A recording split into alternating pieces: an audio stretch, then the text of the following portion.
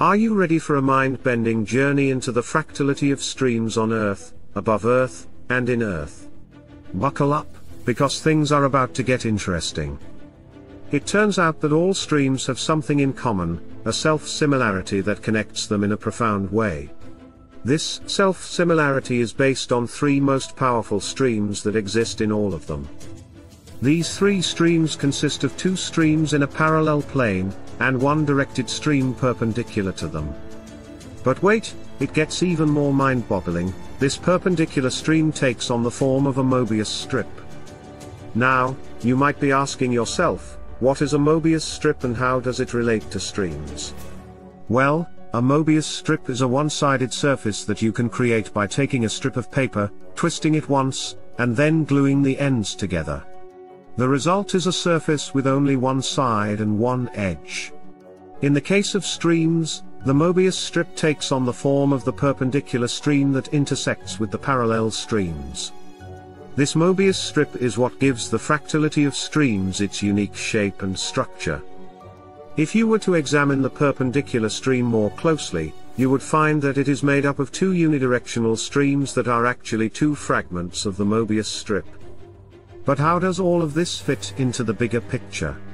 Well, it turns out that this fractality of streams is not just some abstract concept, but a real physical phenomenon that is created by changing physical parameters at the boundaries of transitions of layers of matter on Earth.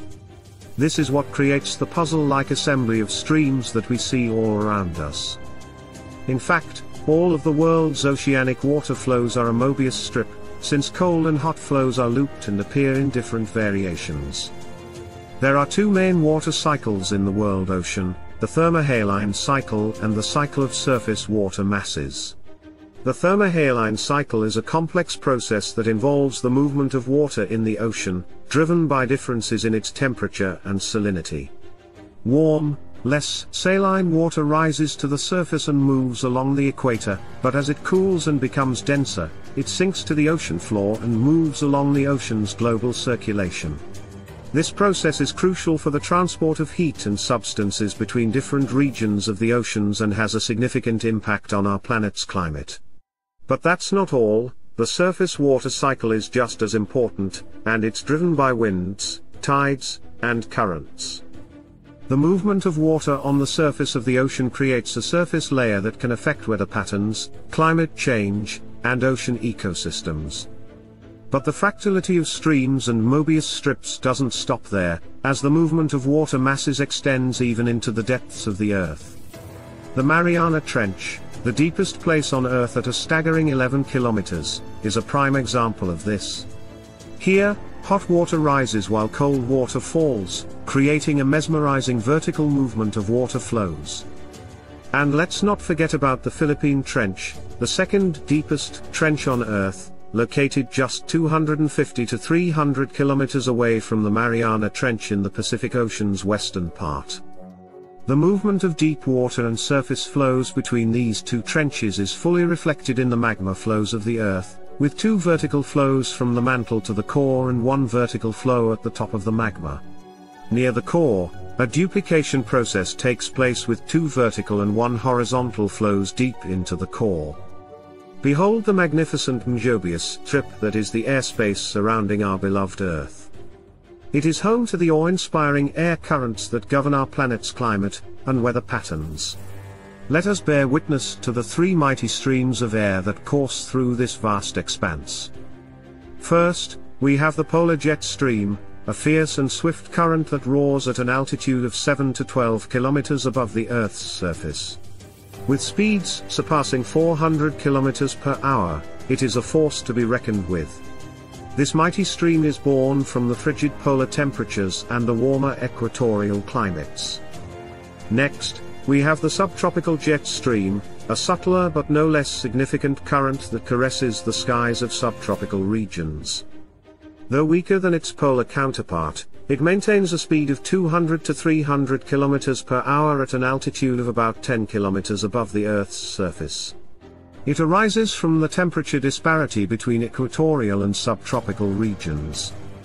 Last but certainly not least, we have the west wind drift, a colossal and all-encompassing current that envelops the entire planet. This formidable stream forms around the icy shores of Antarctica, propelled by the westward movement of air at an altitude of 6 to 9 kilometers above the Earth's surface. Its ferocious speed can surpass 200 kilometers per hour, making it a force to be reckoned with. In the airspace on Earth, these air currents blow at different altitudes above the Earth's surface and are formed as a result of temperature differences between regions. It's astonishing to think that the fractality of streams and Mobius strips is not limited to the surface of the Earth and oceans, but it extends deep into the Earth's crust, with many layers and fractal extensions at different depths and levels.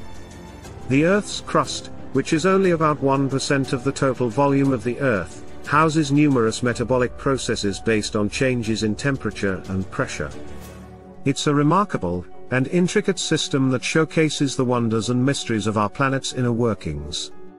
Beneath our feet lies a mysterious world full of layers upon layers, each with their own unique properties and characteristics.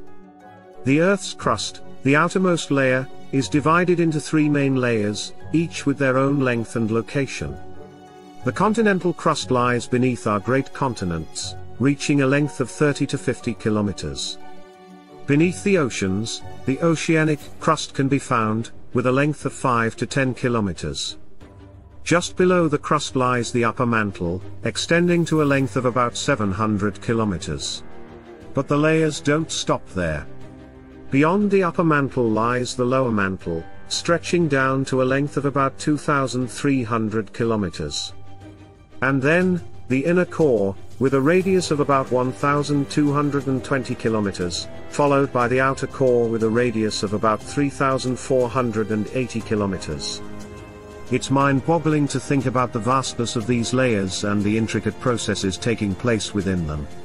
The crust, although making up only about 1% of the Earth's total volume, can have wildly varying thicknesses, from less than 1 kilometer on the ocean floor to a staggering 70 kilometers on the highest peaks. And with each layer comes new mysteries to unravel, new discoveries to be made, and new challenges to overcome. The Earth's magnetic field is generated by the motion of molten iron in the outer core of the Earth. This magnetic field creates a magnetosphere around the Earth, which helps protect the planet from the solar wind and other cosmic rays. There are also magnetic currents that flow within the Earth's crust, which are responsible for the formation of magnetic anomalies and the movement of tectonic plates.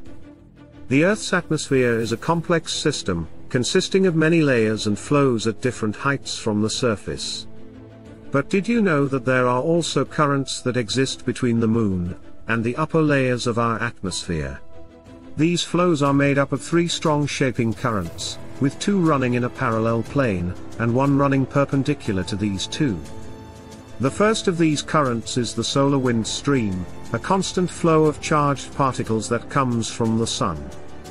This stream interacts with the Earth's magnetic field and creates a zone of plasma ocean around our planet known as the magnetosphere. As this flow interacts with the lunar surface, it can create electrostatic discharges that are observed on the lunar surface. The second current is the lunar tides, which are a consequence of the gravitational interaction between the Earth and the Moon. This causes 2 tidal humps on the Earth that move with the rotation of the planet. It also causes forces that act on the Moon, making it wobble slightly. Finally, there are the lunar electrostatic flows, which are electric fields that arise on the lunar surface as a result of its interaction with charged particles from the solar wind. This can cause charged particles to move across the lunar surface and create electrostatic discharges. The fractality of streams and Mobius strips even extends beyond Earth and into space. The Sun's magnetic field is an example of this phenomenon. The Sun's magnetic field lines twist and loop, creating a Mobius strip-like structure that is responsible for many solar phenomena, such as sunspots, flares, and coronal mass ejections. The magnetic field of the Earth also has a Mobius strip-like structure, which protects us from the solar wind and cosmic radiation. But the fractality of streams and Mobius strips is not just limited to celestial bodies. It can also be found in the structure of galaxies. Spiral galaxies, like our own Milky Way, have a Möbius strip-like structure that creates a spiral arm pattern. This pattern is formed by the movement of stars and gas as they rotate around the galaxy's center. It's truly remarkable to think that the same self-similarity that connects streams on Earth can also be found on a galactic scale.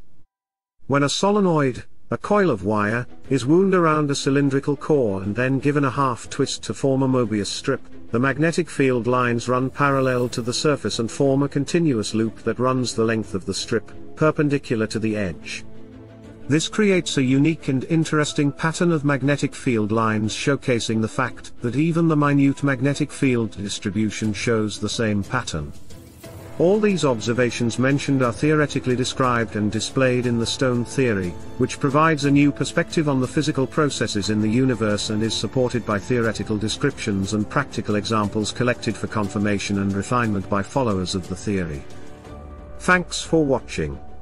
Please do like, share and subscribe.